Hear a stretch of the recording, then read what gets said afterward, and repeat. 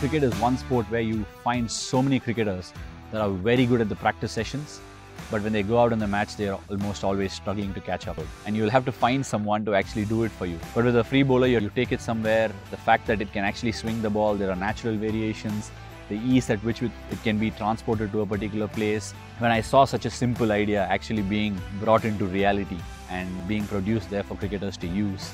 It's an improvisation of the handheld thrower, but it's slightly a lower technology than the electric bowling machine. You can keep replicating it time in and time out. I'm not going to be able to bowl 12 outswingers on the trot, but a free bowler probably can.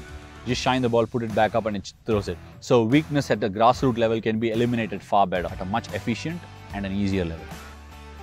If many of us would have had access to such a machine when we were young, it would have got me where I went much faster than what I actually did.